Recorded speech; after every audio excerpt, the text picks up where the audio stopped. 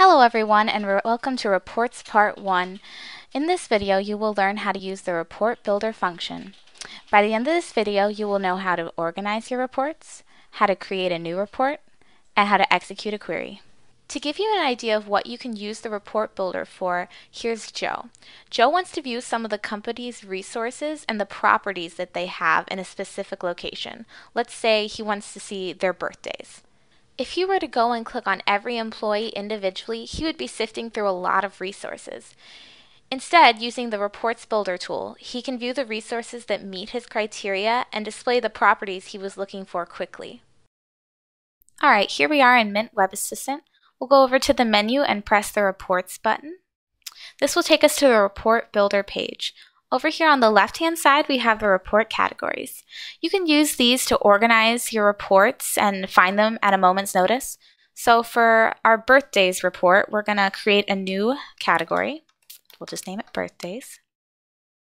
All right, go to this category, and then over here is where you can click to create a new report. The first tab you come to will be properties.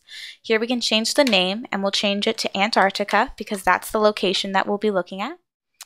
The categories is already set to birthdays, and then we will leave the published at not published because we're not going to run this report. Published is if you are running it, and then archived is if you don't want anyone to edit the information in the report. You want it to be set in stone, almost like a PDF.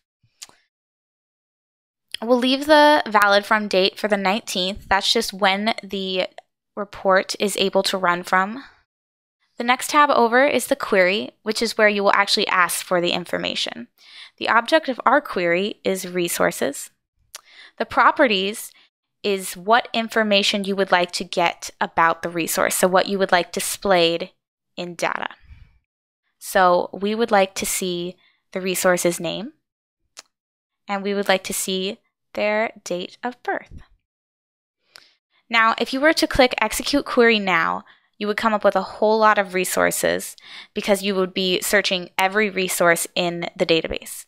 So instead, we're going to put a limit on our search, and we say that we only want resources from a certain location, and we'll make that location Antarctica.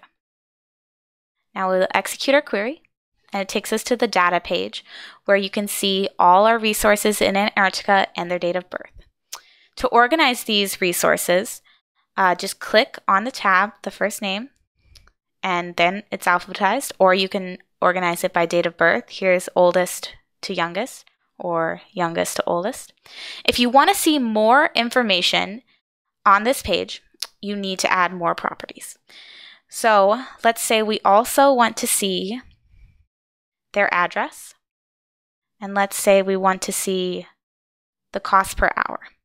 So then we'll execute the query again. And these two new properties have popped up. You can organize them as you see fit. So let's say we're happy with this data. This is all we wanted. So now we can either save as, which will save it to your computer in any of these formats, or we can save it to Mint, and we'll just press OK. And there is your birthdays. Birthdays Antarctica. Lastly, I'd like to talk about the tools in report that we didn't hit on. We talked about properties, query, and data, but we didn't talk about design or report. We won't get into those in this video, but they do provide further customization, and we'll talk about them later on in this series. Thanks for watching.